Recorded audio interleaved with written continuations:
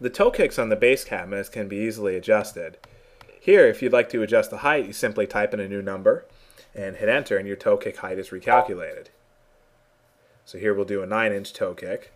You can also change where the toe kick is. So in this case, we have it on the front, and you can use these settings here to tell it if you want it on the left, the right, the back, so on and so forth. You can also change the recess of the toe kick. So in this case, we have a 3-inch recess. Let's say we want to make it a little bit deeper. We can change it to 6, and you'll see the toe kick will go a little deeper. If we change the toe kick to 0, it'll be flush with the front of the cabinet, and we can even give the toe kick a negative number. Let's say we do -2, and it will make the toe kick protrude from the front of the cabinet. And this can be handy if you're wrapping it with baseboard or doing some other kind of a custom base.